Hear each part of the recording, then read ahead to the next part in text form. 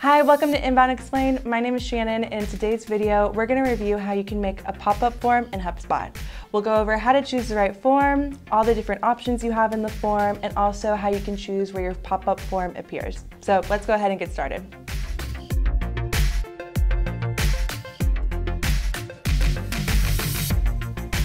To get started on creating your pop-up form, you first want to go to Marketing, Lead Capture, and then Forms.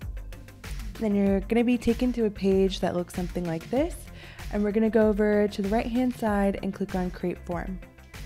Now, with your pop-up forms, you have a few different options within HubSpot. You have your classic pop-up form, which is the one that we'll be working on today.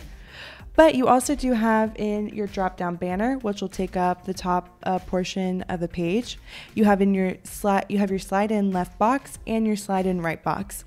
The function of these forms work exactly the same. The only difference is that they just look a little bit different on the screen, depending on which one you choose. The one that we're going to go with today is the pop-up box, but just remember, everything we're talking about today can be applied to these different forms as well. So let's go ahead and press next.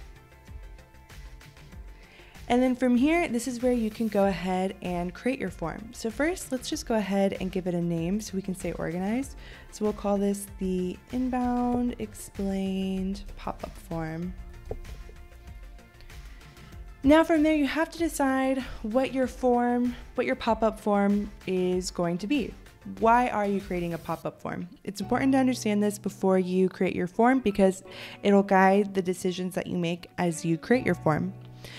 So in our case, let's just go ahead and say that we're creating a pop-up form for someone to be able to download an ebook. So in that case, probably you're going to want to have an image of that ebook. So you can go ahead and upload the image. If you have the image already saved within your HubSpot, you can go ahead and choose the image that you already have saved. If not, you can go ahead and upload the image from your computer. The next thing you want to do is you want to set up the call out text for your form. So this is a piece of text that people are going to see first, so it's going to be important. So let's say something like download our free ebook today. And then you can add in some additional text to give a little bit more context. So we can say download our free ebook all about inbound marketing and HubSpot today. Obviously, you want your text to be a little bit more creative, but you get the idea. You can also edit the text on the button. So in our case, we're going to want to say download now, and we can also change the color too. So let's go with red. As you can see, it's getting updated here. Now you have a few different options for what that button can do. So let's review each of them. If you do form step, what's going to happen is after somebody clicks on the button, they'll be taken to a form within the pop-up, and you can set up the form here, and we'll do that in just a second. You also have the option of adding in a non-HubSpot URL. So let's say that you have your pop-up form so that people can go to a different web page. You can go ahead and add in the URL there. Or similarly, if you want to take them to a page within your own website, you can go ahead and choose the page, or you can also paste the URL here as well. If you want to do a file download, like for example, we said we are going to make this form for an ebook, you can go ahead and add in the file here so that they can just directly download it after seeing the pop-up form. However, we can also add in this file download option after they filled out the form, which will be a bit more useful for an inbound marketing case, and we'll review how to do that after we review the form. If this pop-up form is created with the intention of setting up a time to meet, you can set up your meeting link, or similarly, you can also do it with a calendar event as well. So you can set up, let's say that the form is a reminder for an upcoming webinar that you're going to have. You can add in the calendar event here, and after they click on the button, they'll have the event added into their calendar. But let's just go ahead with probably the most common option, which would be the form step. So we want to make sure that's selected, and then we're going to go up here to where it says form. Now we need to go ahead and set up the form that the users are going to fill out. First, you have the option of adding some text right before the form if you want. So you could say something like, fill out the form below to receive the free ebook. Oops.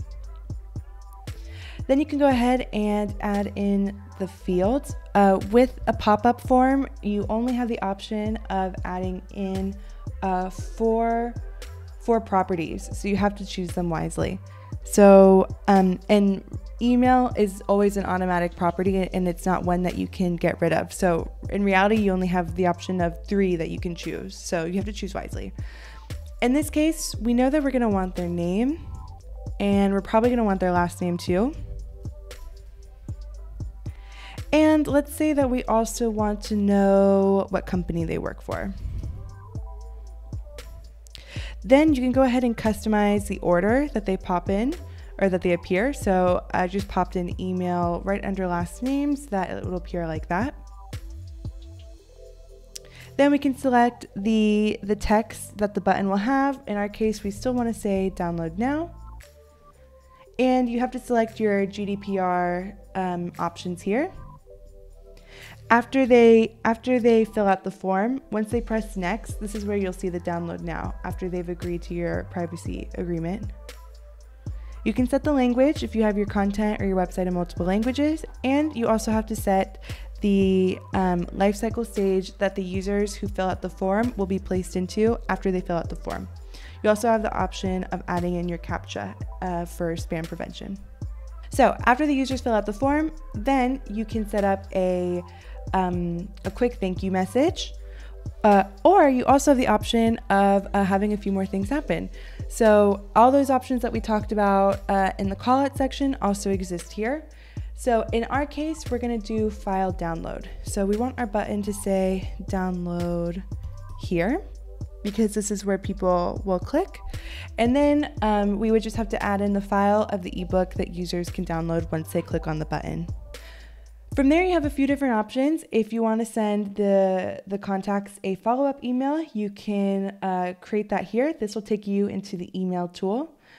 You can also set up the targeting of where this pop-up form is going to appear. So this is an important aspect of the pop-up form, because likely you don't want your pop-up form popping up everywhere, right? So for example, with the ebook example we've been talking about today, likely you already have a landing page created for that ebook that you're promoting using this pop-up form.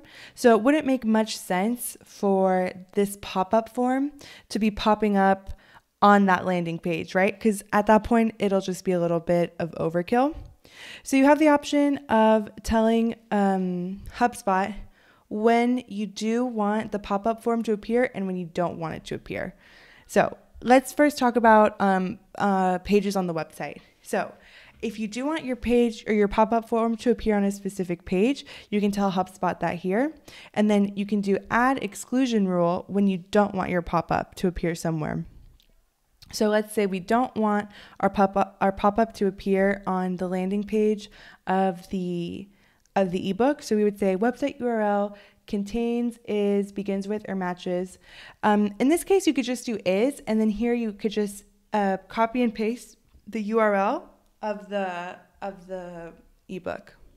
You can also base your pop-up form on the behavior of your users as well. So let's say that they are coming from a certain device.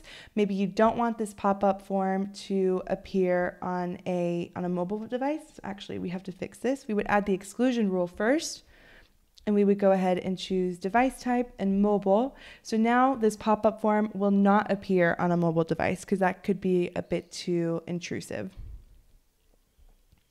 You can also set up certain triggers for the pop-up form. So with an actual classic pop-up form like this one, it's normally you'll have this on the exit intent. So as somebody goes to exit out of the browser or exit out of the tab that they're currently in, this pop-up form will pop up in that moment. So it's kind of like a last effort to say like, hey, look at me. You can choose this option. You also have the option of doing on a 50% page scroll. So after the user has scrolled 50% of the page that they're on, the pop-up will appear. Or you can set up the pop-up to appear after the user has been on the page for a certain amount of time. The different options will just kind of depend on the different purposes of the pop-up and what your goals of the campaign are. From there, you still have a few more options if you are going to use the pop-up form for only a certain amount of time. So if, say, for example, you're using the pop-up form to promote a webinar that'll be live, you can actually schedule the pop-up form to start on a certain day and as well as stop on a certain date. Or you can just choose it to be an evergreen pop-up form. You can turn off the pop-up form on small screen sizes, which again is another useful tool, so it's not so intrusive for users that are working on a smaller screen. And then you have a few more options here of what you can set up for your form. Again, it kind of all just depends on what exactly the purpose and the goal is for having the form. After you've done the work of setting everything up, you've set up your form, you've set up the thank you page, your follow-up, then you have the final option to preview what is the form going to look like, and you can actually test it out in real time. So you can go ahead and add in your name, you can add in all your information, and you can agree to the privacy agreement, and you'll be able to see what it looks like after somebody fills out the form. Of course, I haven't done it yet, but go ahead and try it out on your own and you'll be able to see what it looks like. And you can also test it in different settings as well to see what it's going to look like. And as you can see, we turn it off for mobile. Then from there, if everything looks good on your end, HubSpot's saying that we have an error because we haven't added in that file for our ebook, but in your case, it should be good. If everything looks good, you'll be able to go ahead and publish your form and then it'll be live. So I hope this was able to help you today, and I hope it was able to get you ready to start using the pop-up form feature in HubSpot. If you want to watch more HubSpot tutorials, go ahead and check out the playlist. If you want to see more videos about HubSpot tutorials or inbound marketing, go ahead and subscribe, and we'll see you in the next video.